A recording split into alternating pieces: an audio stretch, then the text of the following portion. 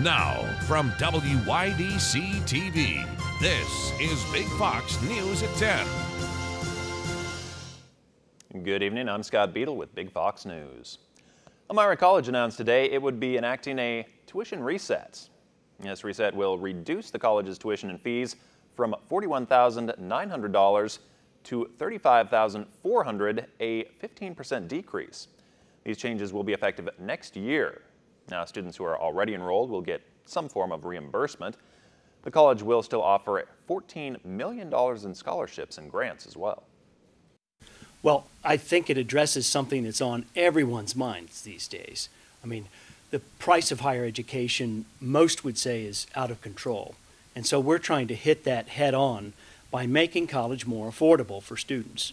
So the tuition reset takes place fall 2019. Well, this really puts our tuition in a very competitive place with other private colleges in the region. So even if you're talking sticker price, we're very affordable. And the financial aid, if students qualify, just makes it that much better. There's a strategic plan, and that's the next 5 years at Elmira College. And part of that is to boost enrollment to 1,200 students and improve our retention rate of students.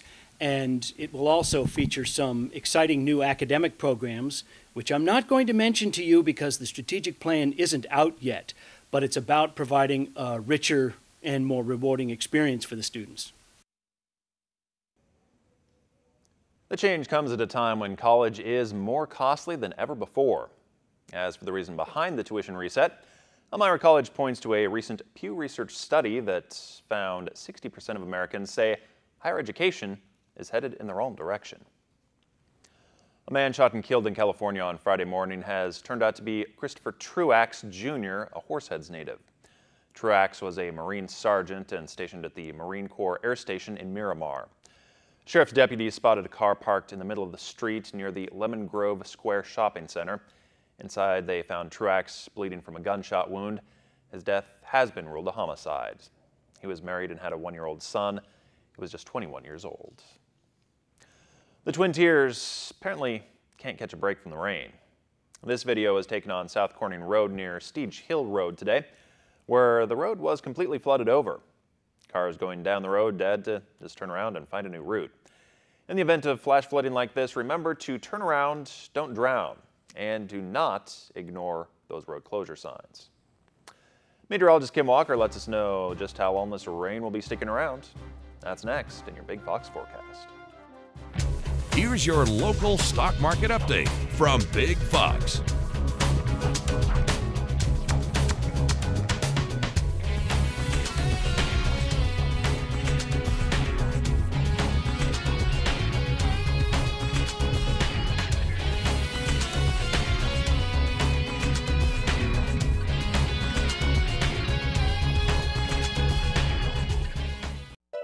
Now, your Twin Tiers forecast from Big Fox.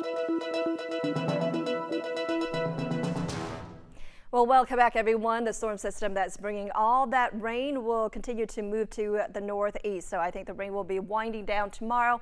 There could be some sunshine by the afternoon. We're going to stay cloudy, though, as we head into your Wednesday. There could be an isolated thunderstorm or two in the afternoon. Temperatures will actually be a little bit warmer, and we're going to continue that warming trend through the end of the week. So that low pressure system, which is bringing remnants of Gordon northward, will continue to move to the northeast. So we're going to see a little bit drier conditions tomorrow, maybe just a few showers in the morning, and then by the afternoon, as high pressure starts to build in, we should see some peaks of sunshine. And then as we make our way toward the latter of the week, we are going to see chances of rain, especially by the end of the weekend. But as far as those temperatures are concerned, it is going to be cool tonight. Temperatures dropping down to around 60 degrees. There could be some heavy rain and also some patchy fog, and then again that rain will be winding down by tomorrow. Temperatures will be cool, 75 degrees for the afternoon high. We're going to start to warm up, though, by the middle of the week. We're looking at highs around 76 degrees for your Wednesday. More chances of rain, though, as we head toward the latter part of the week, but mainly in the afternoon.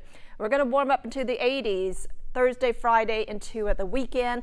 And then another cold front comes through, so it will bring the possibility of a few showers on Sunday, but overall, we're going to see dry conditions by early next week. Temperatures will also be a little bit cooler. 79 for your Sunday, dropping down to around 77 degrees on Monday with partly sunny skies. So temperatures will, we'll see a little bit of a warm up as we head toward the latter part of this week, and as the rain chances will also be ending as well. Yeah, I mean, we'll see what happens with the rain, but those temperatures look really fantastic for the rest of the week, don't they? Yeah, it's in the 70s and 80s. Can't beat it. We'll take that. One Indiana professor set a new record, not in academia, but in the Guinness World Record books. University of Evansville professor Mark Valenzuela broke the record for the tallest stack of tortillas. He reached about 2.5 feet. The old record was about 2.25. It took about 2 hours to achieve that record. It was such a great feeling because it's been a year since the last attempt, and it was a spectacular failure. The last attempt, there were so many people there, and I couldn't eat tortillas for about a year. So the past month, I've had to take a look at tortillas again. So it's a really good feeling. And he was about 20 tortillas away last year when he tried to break that record. Thanks for joining us. Have a great night.